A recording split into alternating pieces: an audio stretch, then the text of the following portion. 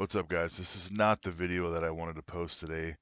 Last night around 7:30, I left my house to do a night run with some buddies and drove about 15 minutes away from my house to the spot where we were going to meet up at a gas station. And when I was getting off the freeway, I had no brakes and no steering. And luckily, there was no one in front of me at the light. Otherwise, it could have been ugly. I was able to get the truck stopped barely and got off the freeway onto the side of the road. Um, and then after I immediately popped the hood, looked around to see if anything was leaking, what the heck was going on.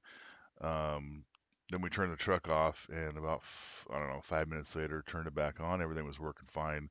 I'm pretty sure it's just this is the first time I've drove the truck in the extreme heat. It's been really hot here in Vegas the last well the last month or so. But I'm pretty sure that what happened is the fluid got hot and probably boiled, and there was air bubbles in it, and that's why I had no brakes and no steering.